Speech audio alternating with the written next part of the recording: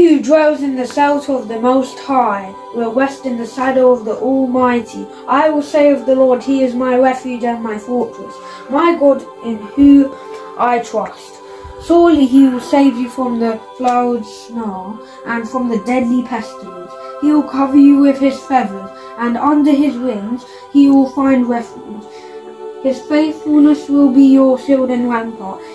You will not fear the terror of the night, nor the arrow that flies by day, nor the pestilence that stalks in the darkness, nor the plague that destroys at midday.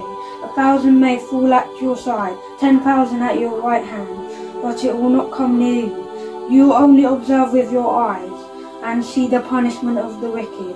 If you make the Most High your dwelling, even the Lord who is my refuge, then no harm will befall you, no disaster will come near your tent.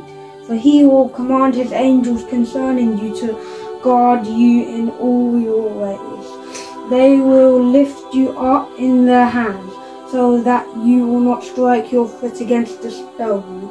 You will tread upon the lion and the cobra.